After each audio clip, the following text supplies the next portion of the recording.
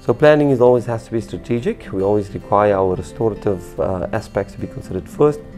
From our patient selection, patients need to be generally healthy and of good conduct. They need to understand the biology of the process that they are intending to go through, as well as all the options that are available to them.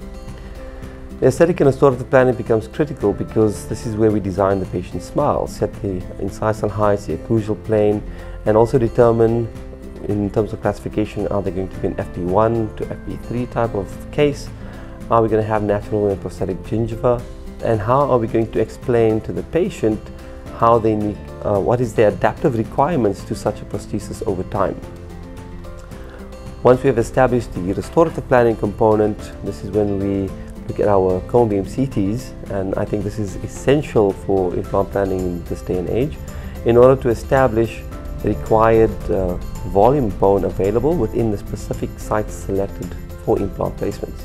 And I say it with quite critical eye, the specific sites selected by the restorative plan, not by our surgical plan. And I think also when you're talking about CBCT assessment and looking at bone, in terms of the surgical protocol, because we end up looking at space creation. So the bone that's currently available is not necessarily the bone that will be utilized, depending on the prosthetic space. And I think, I'm sure you guys can notice, Fahim is obviously speaking quite a bit on the aesthetic and restorative component, but which is important. And it does make me feel a bit more reassured that the surgeon understands and appreciates the role that the restorative component plays in the surgical success ultimately. Because ultimately when it becomes the immediate prosthesis, from a restorative perspective, you want the ideal platform to have loaded and placed this prosthesis with minimal complications, if anything, nothing. The most important aspect here is that obviously the implants need to be rigidly splintered, so we can't afford this prosthesis to fracture in the immediate load phase, which will be in that 3 months of implant integration. No cantilevers, so definitely a shortened arch that prosthesis needs to cut off at the most terminal implant, and occlusal management is fundamental to avoid interferences, allowing occlusion to be balanced and protected at the same time. And then looking at your material selection, the strength and the integrity of this material to withstand function.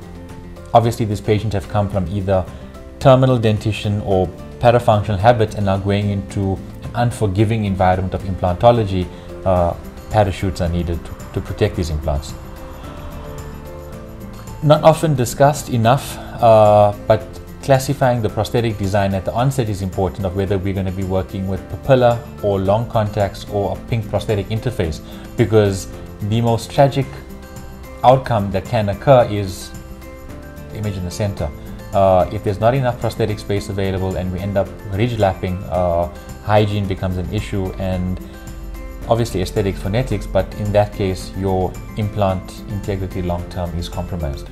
And remember, the patient also wouldn't understand the type of restoration they're going to have if you didn't plan it beforehand. So patients may not be happy having a plastic or porcelain pink teeth and gums overlapping their natural gums. I think again, patient-centered was good practice.